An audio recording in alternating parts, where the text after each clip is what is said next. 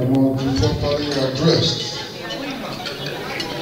Government recognizes that the basic ingredient for development of a vibrant outsourcing sector are available in Nigeria.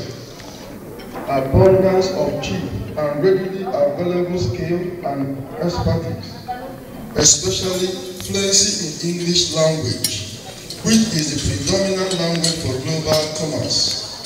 Potential market size, when a population size, and accordingly intend to exploit these advantages to facilitate the development of the sector to harness the benefits of an outsourcing-based economy.